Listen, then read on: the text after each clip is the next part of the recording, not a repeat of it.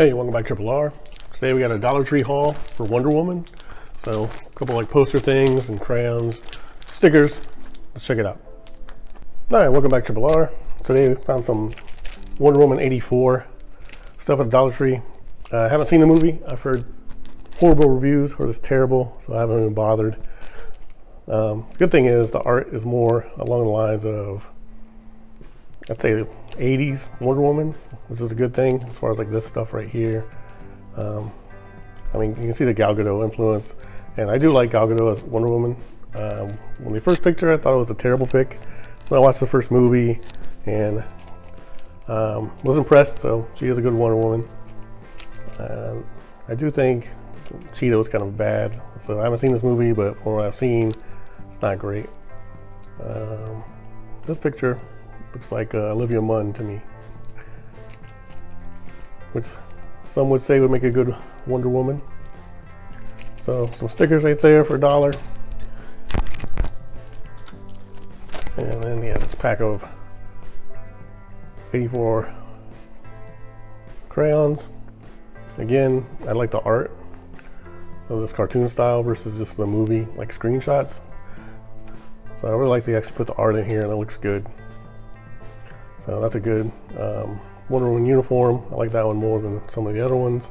Especially that one where they put like the pants and jacket on her for a little while. That was really dumb, but these look pretty good. So 3 pack of 8, 24 crayons for $1. And not sure if there's anything on the back or not. Probably just the same picture. We'll see, maybe. And then we have, so this was like near the checkout. So I was like, well, I'm grabbing all this other stuff. I might as well grab this too. So I haven't really looked in here. So let's see. Okay, so we got more of the same type, a little bit bigger. Like Save the Day sticker. And some more. So if you're a fan, not bad pickup for $1, I think. And I think they're all kind of the same poses, but different types of stickers, like this puffy. And you have like this glitter dust on that one, and you have the metallic on here. And then you have your standard. And I think that's it. Yeah, it's not bad. 150 stickers. Like I said, a lot of them are the same though. And then what really caught my eye initially was this thing. This again is 84, but has a more standard Wonder Woman look to me. The armor is of course from the movie. So I don't like how it says 4 art posters set. I mean, it's one big poster and then these down here. Well, these 3 little ones, not much of a poster, I'd say.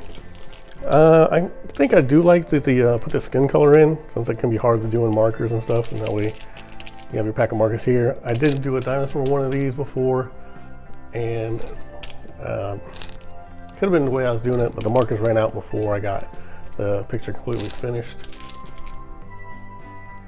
But got most of it.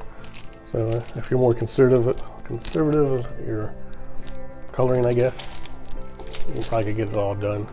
Make it look how you want, or just get your own set of markers and do however you want. So this is the Dollar Tree Wonder Woman haul. So many stickers and crayons. Focus this a little bit better. And then this poster, which I probably will actually try to color in at some point in time. To me, the art is the best on these. This is the best looking of the haul. This looks more like a comic book. And then you have like some movie. Really, this is the only thing movie, like cinematic universe for DC, as you see. Just fine. Use that same pose on each one. So if you like Wonder Woman stuff, even though it's 84, that's still like a pretty good looking Wonder Woman set of stuff. Well, thanks for watching Triple R. Have a good day or night, wherever you are.